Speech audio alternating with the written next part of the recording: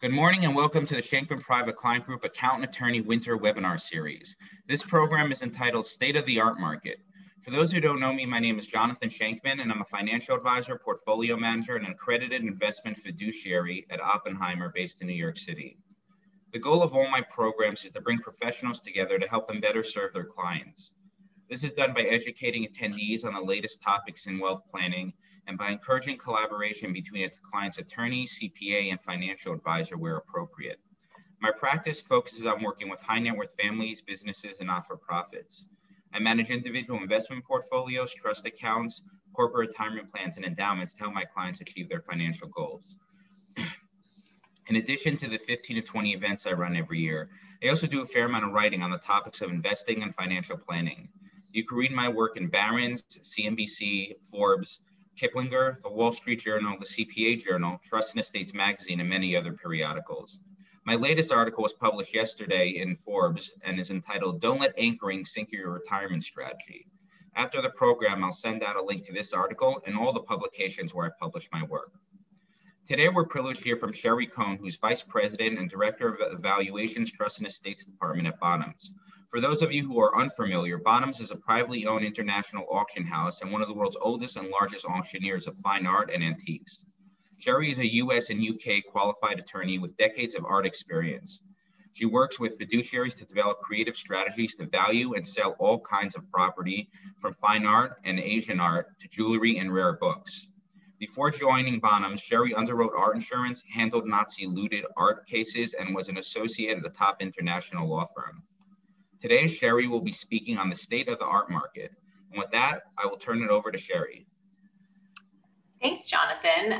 Good morning, everyone. I'm really happy to be here with you virtually. As Jonathan said, I'm an attorney, but I'm not a tax attorney. And of course, it's always best practice to rely on an attorney, tax counsel, and someone who's familiar with federal and state laws, and in particular, who has experience when dealing with art and collectibles. In my role at Bonhams, I'm very actively involved in our Trust and Estates Department, and I also lead our US business development across the country and really North America, because we have offices in Toronto as well as Vancouver. So in my role, I assist attorneys, fiduciaries, and clients with their management of all kinds of property, tangible personal property, or TPP, as we say, kind of in the legal world. And that includes everything from fine art, jewelry, Asian art, motor cars, and collectibles. And we help with valuations and collection management and everything up to sales strategy if and when clients need to sell or want to sell. So in my time today, I'd like to address a couple of interesting topics. Number one, give you guys an update on valuation appraisal practices in times of COVID.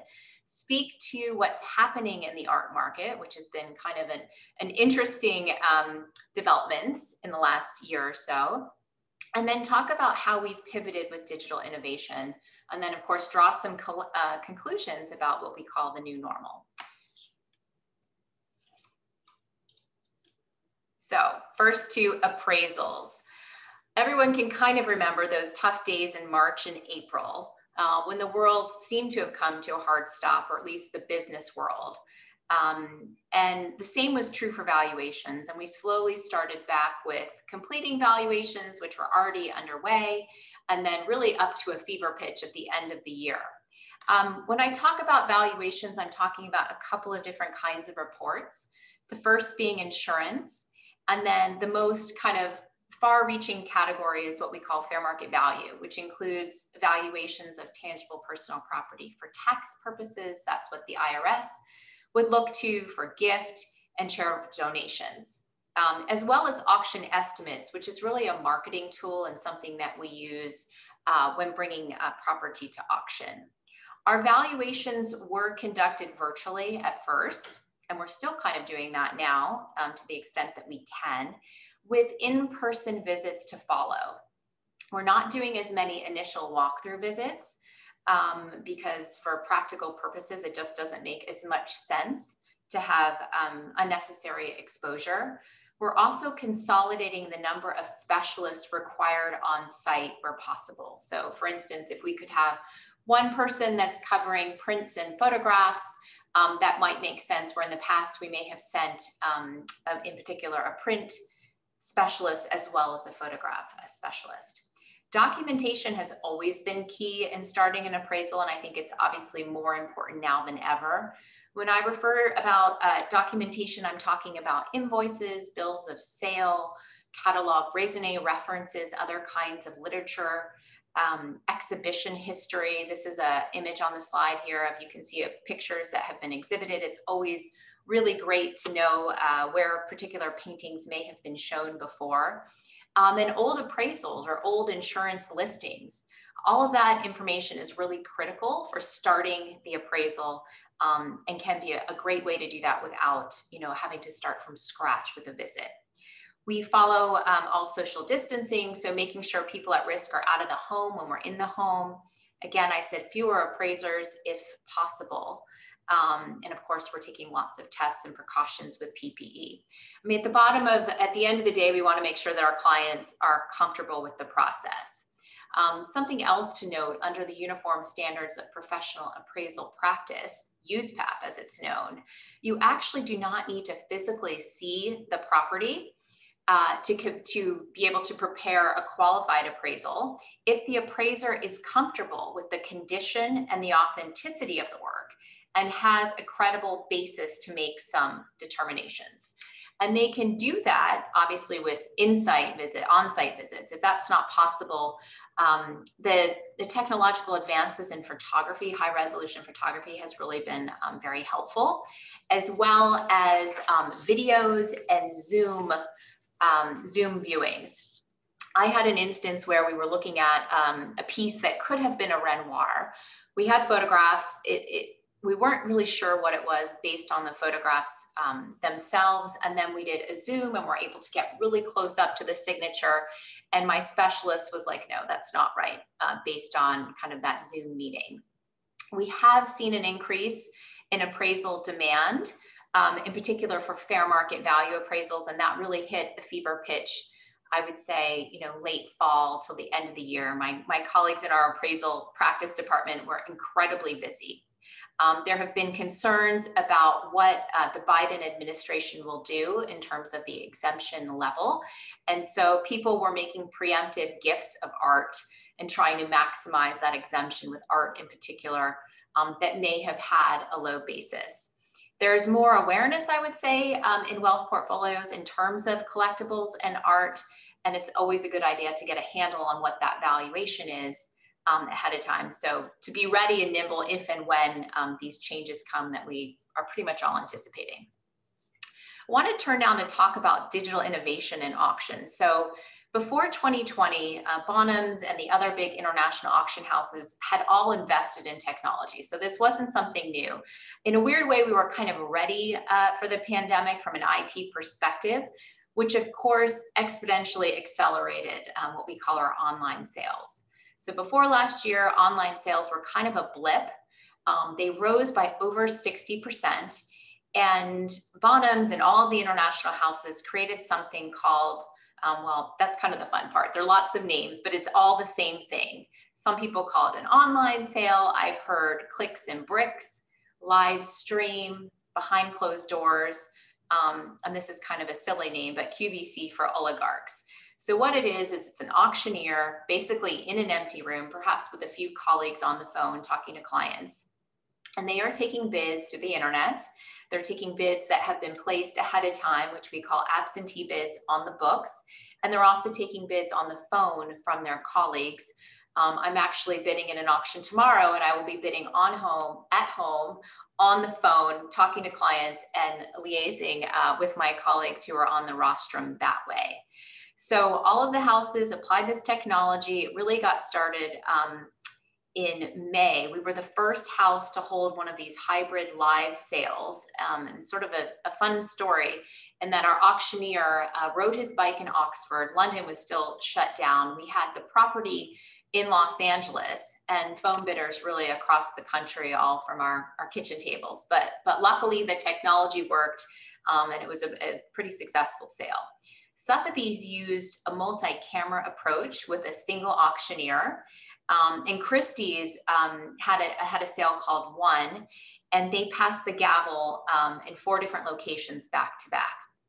I will say that you need to be patient with these sales. They are quite slow. So in a live sale, you could run through about 60 lots an hour. In an online sale, I mean, I've seen them go as slow as 20 lots an hour, because you just have to kind of wait for the bids to painstakingly come through the technology online. So I know that that can be frustrating for the clients, and my hat goes off to the auctioneers who are able to sometimes stay at the rostrum, for 4 hours or so. I do think that live streaming sales will be around. It's certainly going to be part of our toolkit. So now we have online only, which is that kind of eBay style kind of sale, as well as this hybrid live sale. And of course, hopefully when we're vaccinated and the world is safe, we'll have live auction sales filled with people in the galleries. Property has been available for preview by appointment when possible through video chats and Zooms. Some advances in virtual reality technology have made previews really fun, a fun way to kind of navigate on your computer. And also there's programs where you can see the art on your wall. So all of this stuff is tried to make it easier for clients to engage with us online and make purchases. Again, photography is important from a selling perspective as well as from an appraising perspective, and buyers want to see more photos and higher quality.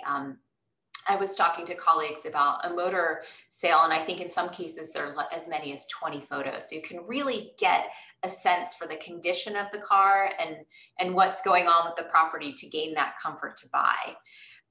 Another factor is what we call condition reports.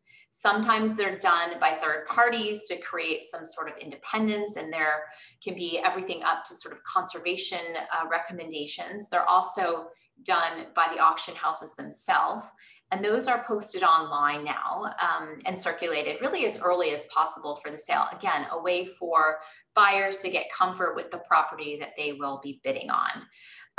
Another factor I would say is the reliance on the credibility of the auction houses, which is really critical. There is always been a personal relationship with the specialist kind of as their advisors. And I would say that is as important, if ever, now in these times. And I think that all of the factors that I've kind of described give comfort for buying artwork in the 6, 7, and 8-figure price range, which we saw online in 2020. Again, ways to stay connected. We're doing our catalogs on the websites. We've, like all the houses, we've rolled out apps so you can literally bid without any paperwork, sign up to register to bid all through an app on your phone. But I have to say, as someone who admires art and has studied art history, there really is no replacement for that emotional experience of standing in front of art. As much as we're trying to recreate that, I think that that's something that we'll hopefully get back to, and I think people will appreciate. I wanted to talk now about some top prices, because I think it's sort of this really amazing phenomenon, what we were able to achieve as a market last year. So while the total value of art sales was down by about 50%, there have been some interesting stats. So the market shrunk 30 to 40% to about 3.5 billion in 2020, and that's compared to 6 billion in 2019. I'm really referring only to the publicly available auction results. Of course, there's a huge private market, which it's no secret really grew last year as well. The number of sales increased as much as threefold. There were more frequent, but also more curated sales. The volume of lots was up about 20%. And what happened is kind of a phenomenon as we were really struggling to kind of get ourselves together after the real shock of COVID and lockdown. We really had a phenomenal second half of the year, and that online sales grew 900%. And that's not a typo in my notes, I don't believe. If you think back to where we were at that time, the fact that sales happened at all was quite miraculous. Art had been stuck, in warehouses around the country. There were furloughs at the auction houses. So simple tasks like photography, which is required for cataloging, was difficult. So I can try to explain some of these phenomenal results that you can see on the slide here, is that collectors, true passionate collectors are always eager to buy, and they were eager to make acquisitions during times of COVID. There has been this pent-up demand for high quality, fresh to market, and conservatively priced lots. Many of the lots that were supposed to be offered in the spring that became offered in the summer came with what we call guarantees, so they would be sold. And then there was this depth of bidders, really an interesting phenomenon. So registration was up at all the houses, and certainly at Bonhams, 20 to 40% across the board in terms of category and also location of sales. Sell-through rates were often in the 80, 90, and even 100% tile, which we call white glove sales for many sales. And I think, as Jonathan knows all too well, the stock market was relatively stable. So the uber wealthy, high net worth people were not really affected by the sad economic downturn that has been related to the pandemic and kind of the loss of small businesses, certainly in my neighborhood in New York. Collectors were bored at home. We've all been looking at our walls and collections and thinking about those kinds of things. And then one of my favorite reasons, I think, is because just the joy of buying online, retail therapy, it provided some relief to the anxiety that we've all been feeling. And then last but not least, art fairs were canceled, the physical art fairs. There were virtual fairs. I just don't think the virtual art fairs translated as well as online auctions to like that bidding experience. I do have a theory that might be quite controversial, and Jonathan and I were just talking about, where we want to travel after the pandemic, but that once normal life resumes and we're vaccinated, perhaps the market would be flooded with material, and perhaps people might not be as focused on bidding. We all want to be out kind of traveling and partying and doing all sorts of wonderful things. So highlights, I believe the top lot sold was at Sotheby's, this Bacon triptych sold for $84 million. We sold a great Richter painting for almost 3.5. Phillips had an amazing result by Matthew Wong, who's a Canadian artist who sadly, died by suicide way too young at 35. They had this picture, Mood Room, with an auction estimate of $60,000 to $80,000, and you can see the top price almost got up to $850,000, which is kind of amazing, shows the strength of bidding in the market. The supply for new sourcing will remain, and it always has been what we call the 3Ds. So death, debt, and divorce. I think all of those factors, sadly, are more relevant now than ever in a pandemic. We're still working with tons of estates that have property that need to be valued and need to be sold. I would say that discretionary sellers, so people that don't need to sell for financial purposes or other reasons, might be more hesitant or discerning, and we have seen a touch of that. One more thing to talk about the market, hot trends. People always ask us, what's happening now? Works by female artists are particularly in demand. Some museum directors have come out with the bold statement, which I admire, saying that they're only going to buy works to kind of to address some of the inequities in the past by female artists. We sold this stunning Ruth Asawa sculpture for $2 million.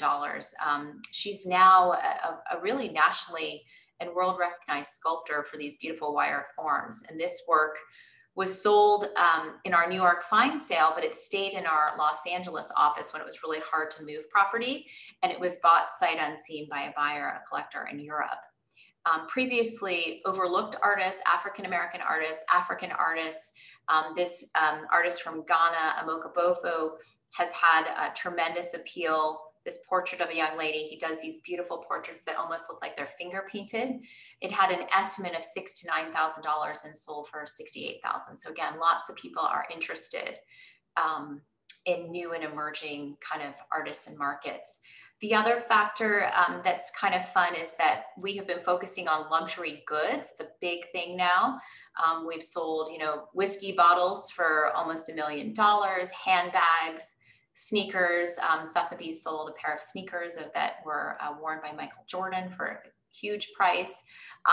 And Banksy, the pop artist Banksy and street art is also very much in demand. I want to talk about some blurred lines because I think there are quite a few takeaways from what's happened last year. So the traditional sale calendar is gone for now. Historically, fine art was sold in the fall, at least in New York, in the fall and the spring. And last year, of course, that didn't happen. It was sold in the summer and then around the election in October, November, and then December. I mean, I don't think it's a false statement to say that it was really the busiest summer season ever last year in terms of the auction market. There was no summer siesta for us. The election was another interesting factor. I know that some consigners were concerned about how the election, I'm not talking politics at all, but how that would play out. And we were very confident in the sense that it really doesn't have a factor. It didn't have a factor despite how kind of unusual it was last year. Traditionally, strict genres have been separated, art historical, these categories that have been around for a while. We're trying to blur those and have seen some interesting combinations of cross-category sales. Traditional demarcations have been gone, plus this mixing of like high and low pedestrian property. So Christie sold a T-Rex dinosaur for $31 million in a contemporary sale. We had a really fun pop culture sale at Bonhams. We are also having a sale on like British cool with photographs and cars and shoes and fashion that's gotten a tremendous amount of press attention. I thought Sotheby's had a really clever sale entitled Rembrandt to Richter, again, covering all of those art historical categories. And then you're seeing more of this like 20th century art as opposed to impressionist and post-war and contemporary, which have been sort of the canons for so long at the auction houses. Catalogs is another big topic. There have been so many delays in mail. I got a Christmas card yesterday, I kid you not. So that's one factor, but also kind of the savings that we've seen on production and postage has been really a driver in how we produce catalogs, why we produce catalogs. Some of our sales, jewelry sales, are doing away with catalogs altogether. We're finding that we don't need them. People are looking online, and we have this amazing ability to create these e-turning catalogs, which are incredibly effective and have allowed us extra time to source property.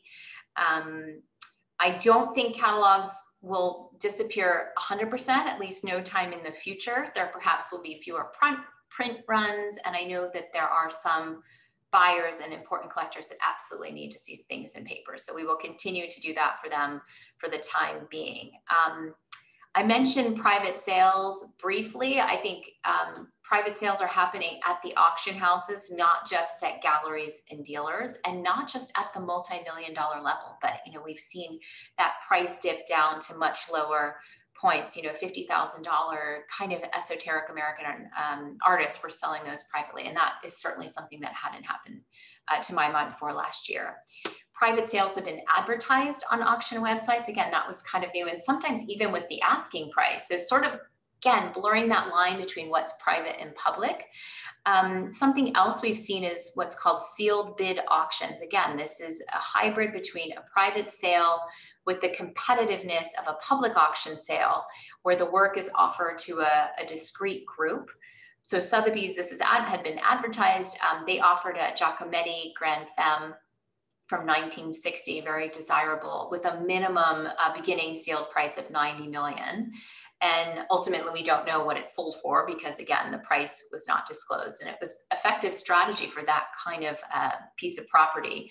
The aim is to get all the publicity, but none of the risk, if there are no BIs. So it's all confidential. In terms of buyers, we've certainly seen an increase in the 30, 40-year-old buyer category coming to auction for the first time. They're buying at a lower threshold, what we would call mid-market, under $50,000 to $1,000. And they are a demographic that's very comfortable with online purchases. So that's really been great for the business. And globalization is here to stay.